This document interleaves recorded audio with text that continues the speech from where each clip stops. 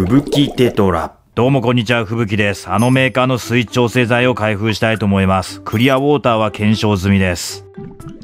僕が買った水質調整剤はこちら ADA から発売されておりますクロルオフビタミックスソフトウォータ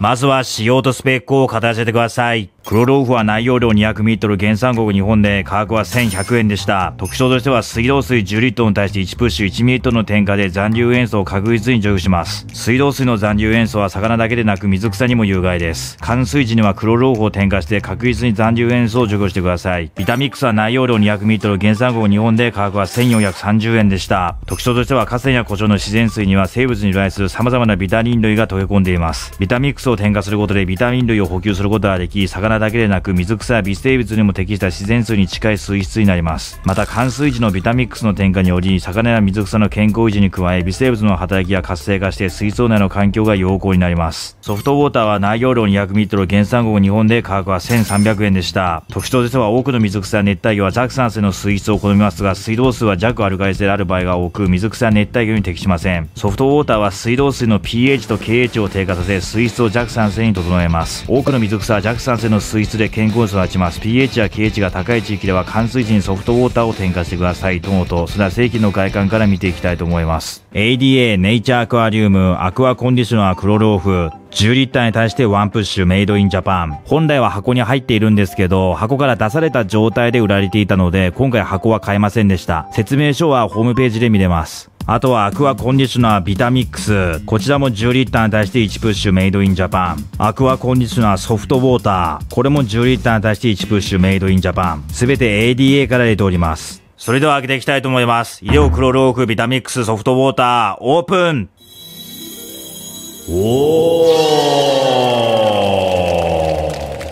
すごいね。まずはクロルオフの匂いを嗅ぎます。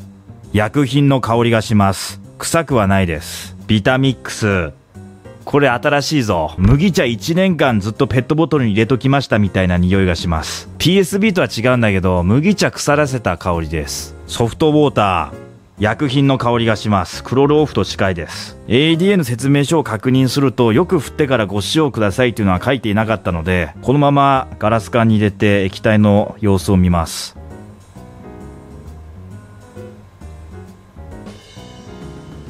クロルオフは少し黄色みがかっています。振ってみます。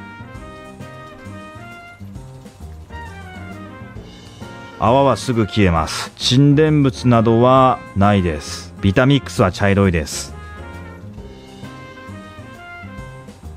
あ、これは泡が消えないですね。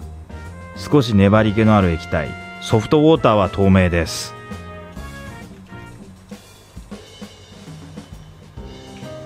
あ、これもちょっと泡残るかと思ったけど、これは消えた。これも沈殿物はない。ビタミックスは時間経てば泡消えました。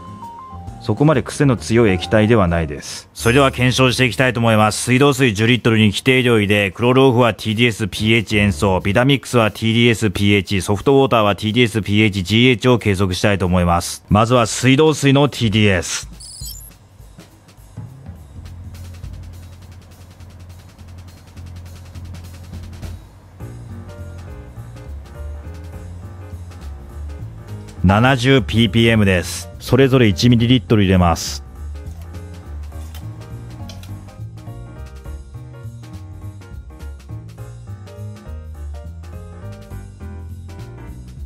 クロルオフは 71ppm です。ビタミックスは 69ppm です。ソフトウォーターは 70ppm です。続いて pH、左から水道水クロルオフビタミックスソフトウォーター。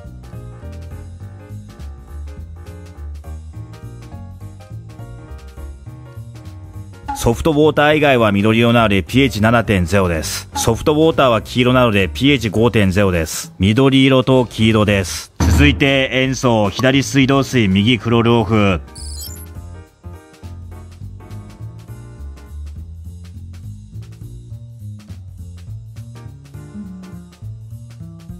透明なので塩素は抜けています。続いて GH、左水道水、右ソフトウォーター。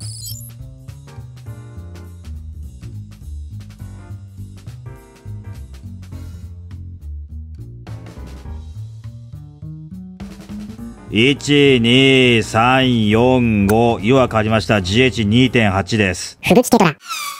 まとめるとこんな感じ。TDS は変化なし。pH はソフトウォーターが 5.0 まで下がってます。塩素はしっかり抜けてます。GH は変化なし。ただ pH は 5.0 になってるので、もともと pH が高い地域でない場合はソフトウォーター使う必要はないんじゃないかと思います。逆に pH ショックを起こす可能性があります。8.0 とか 8.5 とかね、高めの pH の方はソフトウォーターを使って pH を下げて飼育すると、水草や他の生態の飼育難易度が下がると思います。GH が下がらないってのがいいですね。本当に pH だけを下げるというソフトウォーター。液体は若干色はついていたんですけど、水槽に色は全くつけないです。